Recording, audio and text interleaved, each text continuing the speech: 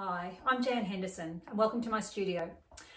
This morning I'm going to be starting a painting from beginning to end, but before I actually got started I thought it's a handy little tip to see how I prepare my palette when I'm working so that the acrylic paints, which can have a tendency to dry out fairly rapidly on a warm day.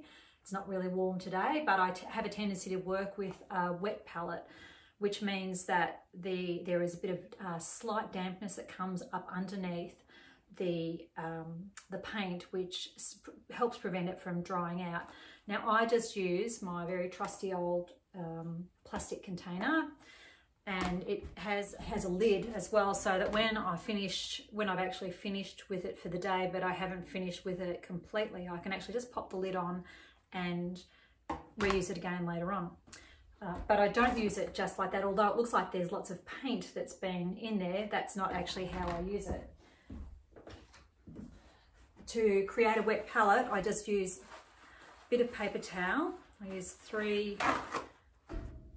sheets and just fold it so it doubles up the capacity for the moisture. And I've just put it inside the Tupperware container. Well, it's not Tupperware. And I spray it with water, as opposed to Metho that I've got in another spray bottle. So I just spray that just so it's just damp. I don't need much moisture in there because it's actually not, it just doesn't need that much moisture. And then, here's one I prepared earlier, just kitchen paper. So baking paper that you would use for cooking. It goes on top of the damp paper towel.